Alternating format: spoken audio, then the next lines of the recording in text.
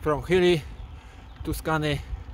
Welcome to the GCN show. Welcome to the GCN show. Coming up this week, would we want our kids to become pro cyclists? Dan and I will be discussing the highs and lows of pro life. We have also got a new bike brand from Africa, an increase in frame manufacturing in Europe, and the story of some poor homeless people whose bikes were deliberately trashed.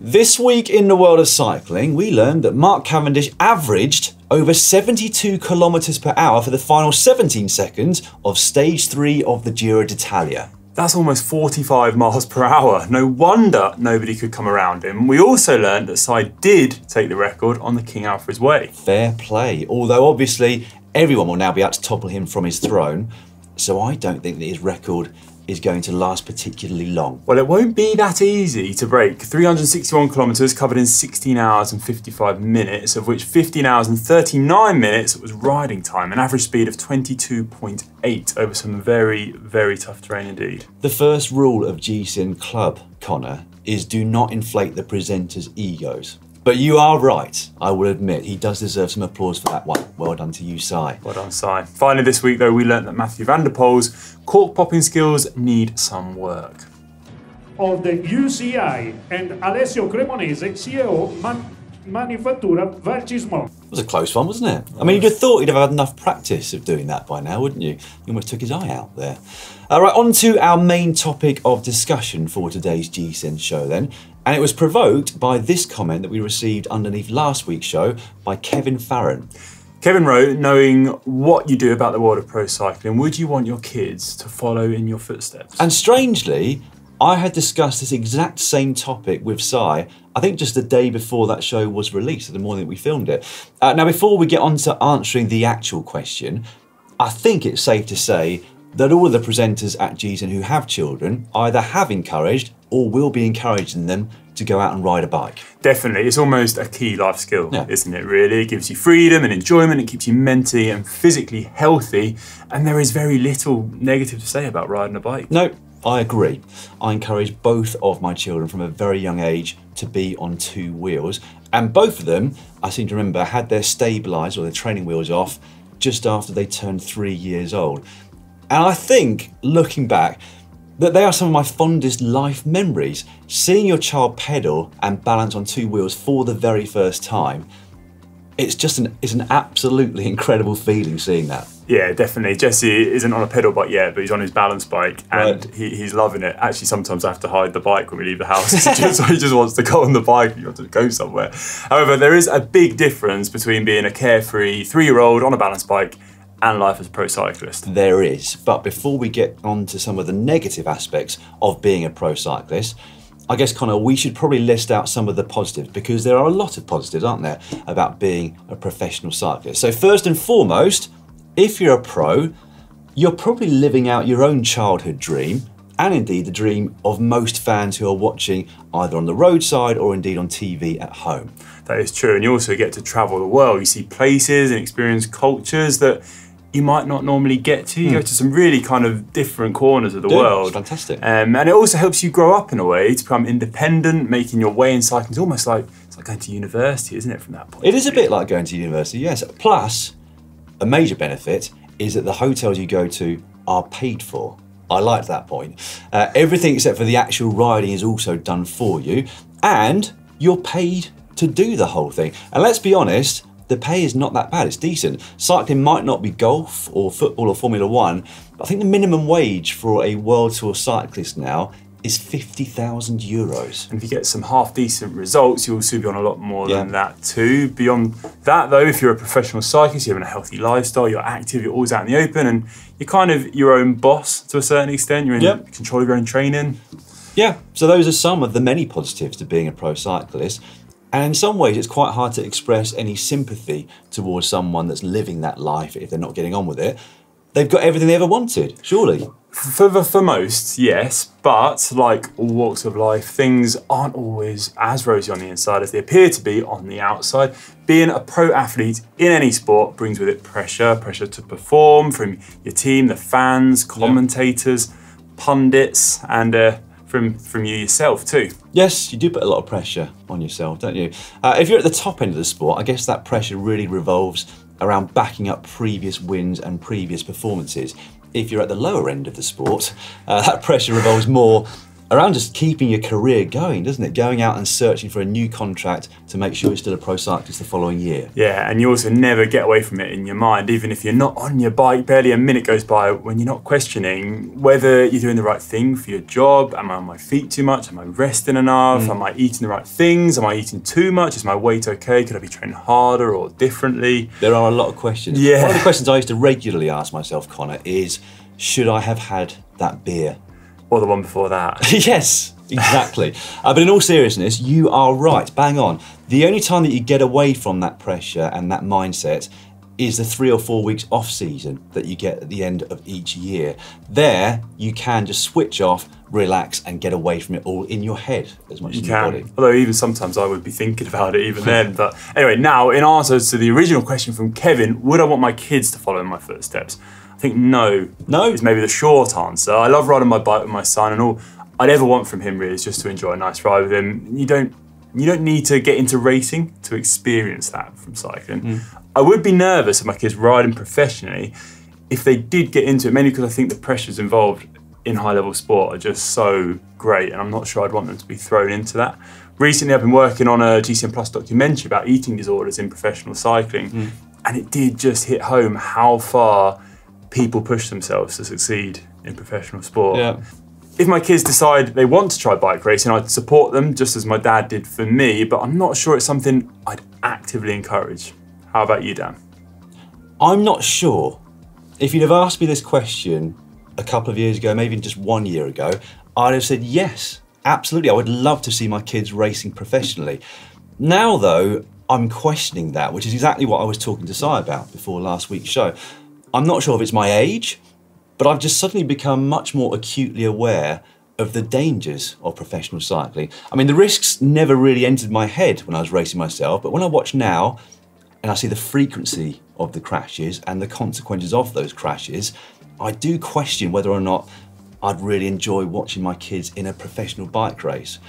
I'd be proud, immensely proud if they did do that, but I also think I'd have my heart in my mouth the whole time that I was watching. But then on the other hand, I loved my time as a pro rider, and it's also given me the life that I live today, which I'm enjoying equally as much. So I kind of can't really make my mind up about it. I'm on the fence.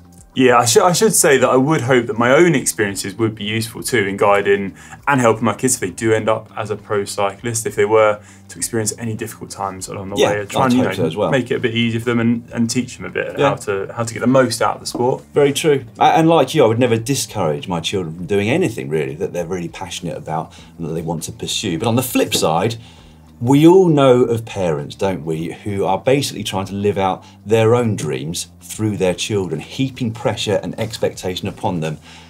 And I always find that difficult to watch, I've got to say. It is difficult to watch, it is. Anyway, we would like to hear your thoughts. Would you like to see your child become a pro cyclist? If so, why? If not, why not? Or has your child become a professional cyclist? Probably fairly unlikely, but if they have, let us know. What's it like to be that parent?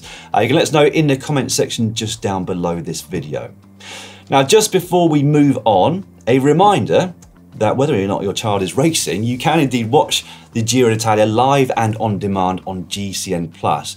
We've got it live in all territories except for New Zealand. The race resumed in Italy today with a mountaintop finish to Etna, and there are some cracking stages to come, particularly this weekend with a tricky stage around Napoli on Saturday and another tough mountaintop finish to Blockhouse on Sunday. Yeah, a weekend not to be missed. So, if you are yet to subscribe to GCN+, get on board. We would love to have your company for the next 2.5 weeks around Italy. Next up, your weekly GCN inspiration, your opportunity to win one of 3 prizes. All you need to do is upload your most inspirational cycling photos or videos to the GCN app, and we pick out our favourite 3 each week. And in 3rd place, the winner of the GCN mug, small, is Hans Flensted. Roads with snow walls should be on the bucket list for any cyclist. This is Glacier Road at Folgefonna National Park in Norway. Wow. Beautiful. Looks like the Garvia, doesn't it? Doesn't it? Such high snowballs there. Yeah. Absolutely stunning. What a beautiful day, though. I would imagine it probably wasn't. I was going to say it probably wasn't that cold, but it's Norway. But it's freezing. Yes. Anyway, now you can enjoy a nice coffee at the top of your GCN mug. So, second place this week will get themselves a classic zip hoodie in blue, and it goes to Stark62. My BMC, having just ridden from LA to Boston. Bought a bike, trained for 9 months, and then rode from LA to Boston in 48 days. Seeing the US at 16 miles per hour average was the best. It's huge, it's beautiful, and it's varied. 3,500 miles of truly feeling alive. Wow, that's epic. Nice work. Oh, I'm jealous of that trip. Yeah, imagine getting to the end of that trip and looking back on what you've done, but also having a bike there with that sort of background. Absolutely beautiful. First place this week will get themselves a Corsa Rosa hoodie, which you may have noticed I've been sporting, not just down the GCN show, but for the last 3 days on the Breakaway show, pre and post Giro stages. I have only got one. It probably stinks. Thank goodness you can't smell it at home. Along with that, I'll get a Corsa Rosa t-shirt and a pink GCN Elite water bottle, all of which, I'll remind you, are available to buy over at shop.globalcyclingnetwork.com if you're not lucky enough to be the winner. But the winner today is, drum roll there, Kavicha 9119, first ever 100 miler, set off at 4:15 AM to catch the sunrise at the beach. And the closer I got to home, the more I wanted to keep going. So I decided to extend my ride and reach 100 miles for the first time. Congratulations. Very cool. Wow. You haven't told us exactly where in the world you are, and I can't tell from the photo, but you've got to love a sunrise or a sunset shot, haven't you? Absolutely cracking. And now you can add a whole load of pink to your wardrobe and indeed to your bike. So well done to you. Don't forget to get involved ready for next week's show. I look forward to seeing your inspirational cycling photos. And now it's time for cycling shorts. Cycling shorts now, and we'll start with a ride around the entire border of Yorkshire, a county here in the UK steeped in cycling history. Robert Ormerod has created the Y500, a 500-mile route around the county perimeter, and is aiming to complete the route in 3 days. Raising money for Land Aid and the Alzheimer's Society in the process. Now in total, there is over 31,000 feet of ascent. Anyone who's ever ridden in Yorkshire will know just how tough it is up there. So good luck to Rob and indeed the team that are taking this on.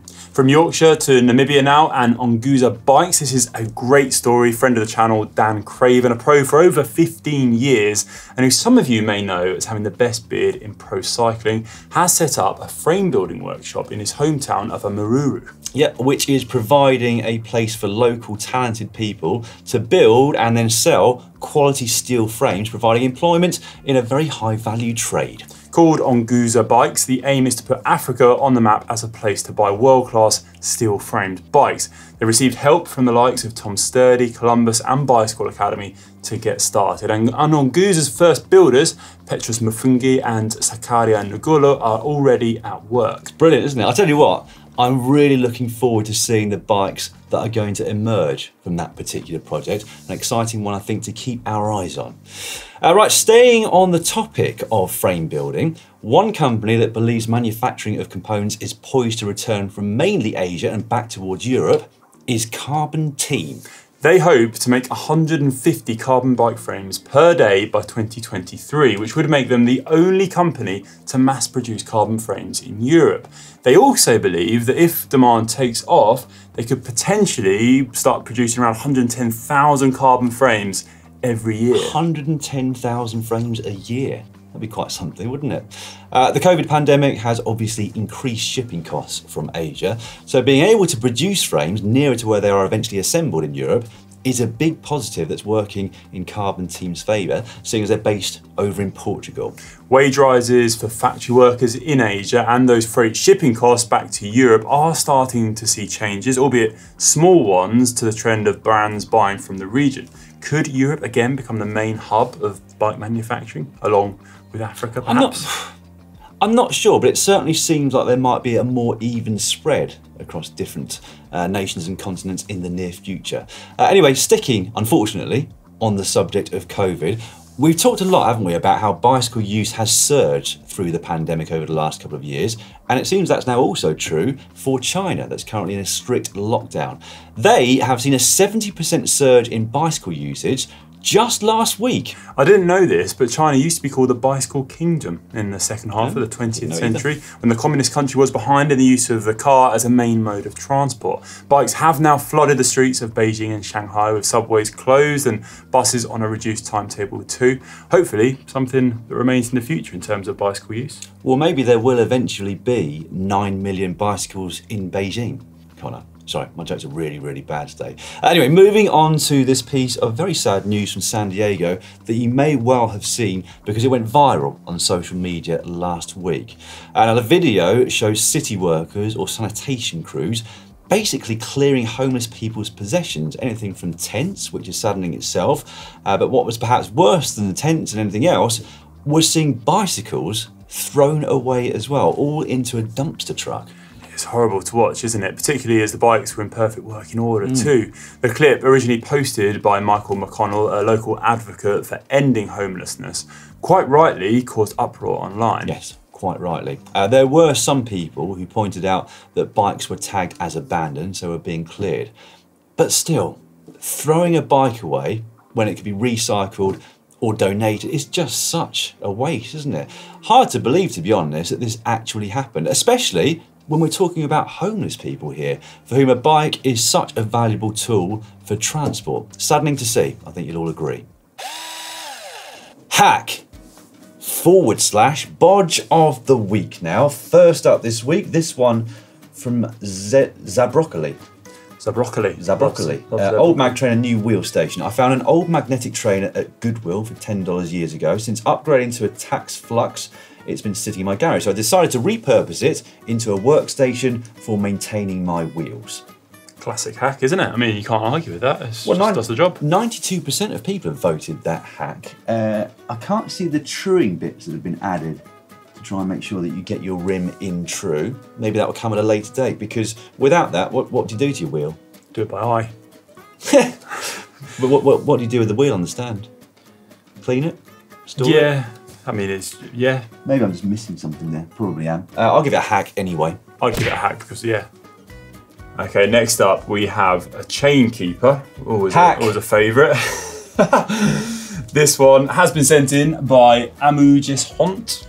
And they made a little wheel that goes on the through axle that allows them to work on the drivetrain when the rear wheel is off, and just to keep the frame nice and protected from the chain. Yeah, everyone knows that I do like a good chain keeper. That's a particularly nice one, actually. Yeah, done a very good job, so it's a definite hack. Yeah, hack from me too. Yeah, it's a hack from 88% of you. Next up, SA3 Key. Saw this bike at a race. I asked him about it and he said that he puts his pedal stroke in front of where the normal point is and allows him to transfer more power. I tried to explain to him that it was no different than just having the crank arm a little bit forward from its normal position, but he swears by it. I don't buy it. This can't be a hack. I think this is skewed logic. Because the other pedal is going to be in a similar position. So it's just added weight. Yeah, it makes no difference. You're still just the same distance away from the centre of the crank. Yeah. I do not get that at all. Maybe you just need longer cranks. It's baffled us.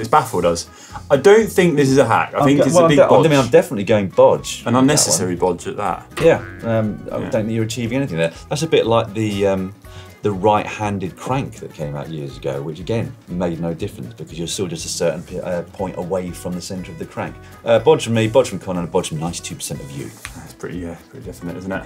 This next one has been sent in by Sergio Faroit, and this is 3 weeks at the cancer hospital. Exactly a year ago, I went through a tough treatment to fight a blood cancer. I had an exercise bike in my hospital room, but my cyclist soul wasn't very happy with it, so I modified it for better rides. It has been my last treatment, and now I'm back on the road, stronger than before, which we are really happy to hear. That is great to hear, Sergio. Well done, and all the best in your future recovery. I hope you removed that saddle or put it back on once you left, though, because a lot of people would look at that and it would put them off. You know, people that are non-cyclists would look at the replaced saddle and think, "No way I'm getting on that. It looks very uncomfortable indeed." Oh, I think it's got to be a hack. Oh, of course, it's a definitive hack, and 5% of people, for some reason, said that was a bodge, but 95% doing what was right, I think, and voting that a hack. Right, that's all for this week's hacks and bodges. Don't forget, you can get involved for 2 weeks' time by submitting your hacks or bodges to the GCN app. Next week's are there for you to vote and comment on if you so wish. Right then, time for Caption Competition now, always my favourite part of the show, and your chance to win a GCN Elite water bottle. Last week we had this podium picture from Frankfurt, I believe. From Eschborn, Frankfurt, yes. The winner of the Caption Competition this week is Andy Taylor, who put, "Now I just need to make my hands go a bit bigger." Ah, I see what you did there. Genius. Yeah, it's good. I think that's absolutely brilliant, Andy. Get in touch with us on Facebook with your address. We'll get a bottle sent out to you. This week's photo comes from the Giro d'Italia in Hungary last week. I will get you started. Go on then, go on then. I can't think, I'm trying to think of one. Mathieu van der Poel passes the bunch. That's my best commentary voice. Say something. It's not the best, even by my standards, I've got to admit. I'm sure you'll be able to do a hell of a lot better than I did this week. Leave your captions in the comment section down below, and one of you will win a GCN bottle this time next week. Just before we get on to what's coming up on GCN this week, a few of our favourite comments, I should say, from the last week's worth of videos. Starting with this one underneath last week's show from Ed, who put, "While discussing asphalt art and the science behind it, Cy takes the opportunity to note that it is not concrete science. Obviously, it's asphalt science." Undersized King Alfred's way record as well, Robert Tell. Shy challenging Hank for the title of resident maniac. Nearly 17 hours of riding and cows. Well done. Yeah, Colin Littlewood put, "Absolutely fantastic effort by Cy, and a great job by everyone else who put this together. A beautiful video with some beautiful shots throughout." He has got some power, hasn't he, Cy? Yeah, he's got some power, he's got some determination, but you're right, Colin. There's a great team behind the scenes at GCN who do a brilliant job on all of these edits. Yeah, too right. How to master cycling in 6 easy steps, Caroline Kunz. "So what colour do you want your bike to be?" Yes. Explain your colour choice. Well, I was lucky enough to be given the option to design my own Orbea Orca through Orbea's kind of custom Myo customization program, and I just thought, I'm just going to go all in. I mean, if you got that chance, you got to go all in. I will give you that. You did go all in. Yeah, I love it actually. It's really. You're happy with your outcome? I'm really happy with it. Yeah, I do feel like people kind of notice me when I'm riding. It's not subtle, is it? I think they might notice you anyway, Connor, but with that bike, even more so. I think so, yes. Slightly conscious, but I'm rolling with it. I love it. Yeah. Right, on to what we've got coming up this week. On Wednesday, we are going to show you how to pace your rides properly. Really important if you're starting to embark on centuries or something slightly longer than you're normally used to. On Thursday, 5 basic road bike skills that you are able to learn anywhere. And then on Friday, GCN tries hand cycling. Yeah, and I believe there is a scene where Hank might crash. Yes, Hank manages to crash a hand cycle. Not sure how, but I'm going to watch the video to find out. He bashed himself up quite badly. He did, yeah, he did. Yeah. Probably cornering too fast or something silly. Anyway, on Saturday, we have paramotorist, I said that right, paramotorist versus cyclist. So this is another one with Hank. This is a bit crazy, so I'm not sure, yeah. You have to watch to find out. Basically, Hank races a paramotorist, one of those. Yeah, you know when you have the fan on your back. Yeah. And one of those. I bet he wanted to do that bit rather than cycling, didn't he? I think he did. I think he might have tried it out afterwards. But anyway, on Sunday, Manon rides Paris Ancaster, which is a cracking gravel event in Canada. Yeah, I look forward to watching that one because I've not seen it just yet. Right then, that is all for this week's GCN show. Don't forget to join us for our coverage every day of the Giro d'Italia over on GCN Plus if you can. If you can't, we'll see you again next week.